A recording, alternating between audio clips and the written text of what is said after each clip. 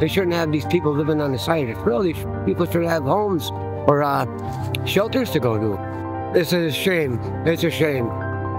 Fishing here in Lackawanna County in the waterways of the Lackawanna River watershed is a major economic engine for the region. And this is something that needs to be protected. This is what we have to contend with. Less tangible. You don't see it. It's there, and it's an issue. They just fell over. I just watched a man fall, Kensington shuffle, and then they wake up. I've been watching it for about 20 minutes now. I can't see him. You couldn't see him. We gotta find a way to stop the drugs. Probably in the area of 8 tons of trash removed that time. All these microplastics to be directly introduced into the wildlife. Jesus Christ. Yeah.